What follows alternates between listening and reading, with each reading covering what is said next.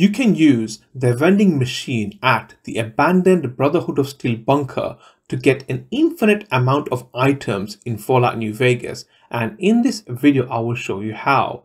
Hi, I'm Mo and I'm trapped in Fallout.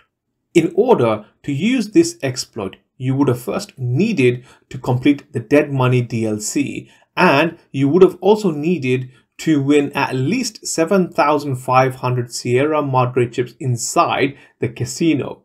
So on the assumption that you've done that, i.e. you won 7,500 Sierra Madre chips inside the casino and then completed the DLC, when you do that, if you sort of see this safe over here, or rather this drop box, inside this drop box there will be a number of complimentary vouchers where you can take a voucher and you can then take it to a casino within New Vegas and exchange it for 1,000 Sierra Madre chips.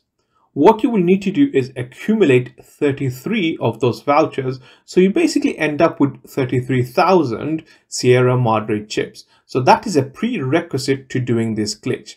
Now, on the assumption you've done that, what you would do is sort of come close to this vending machine. So let's go ahead and just click on it.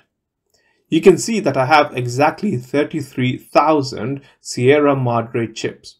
What you want to do is you want to be somewhat close to the vending machine, and from here what you want to do is access those chips and then just simply drop them.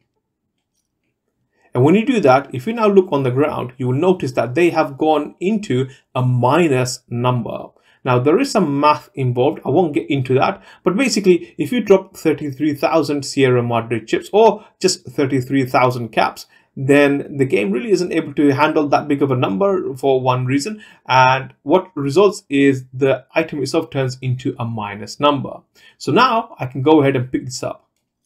Now, as a result of picking up this minus 32,000 Sierra Madre chips, what's happened is the chips are actually in my inventory. However, I won't be able to see them in my inventory. What they are effectively an invisible inventory item.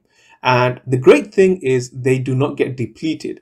So if I now access this vending machine, notice on the right hand side, it says I have 32,536 minus Sierra Madre chips.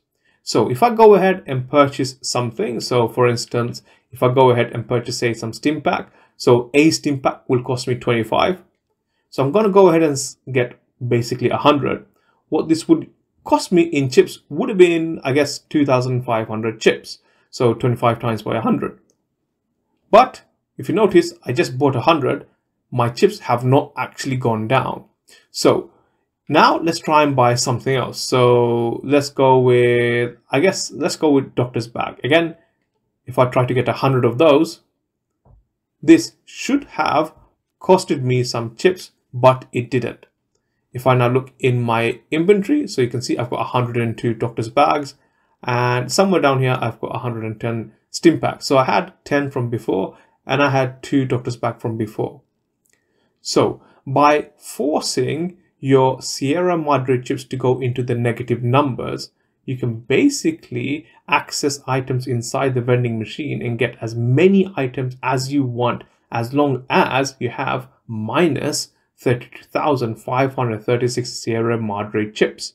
You can use this glitch to effectively never run out of stim packs, certain ammo and other items, but this is only useful if you collect all the vending machine codes inside the Dead Money DLC. Click on the video you see on the screen now and I will show you how to collect all the vending machine item codes in the Dead Money DLC in Fallout New Vegas.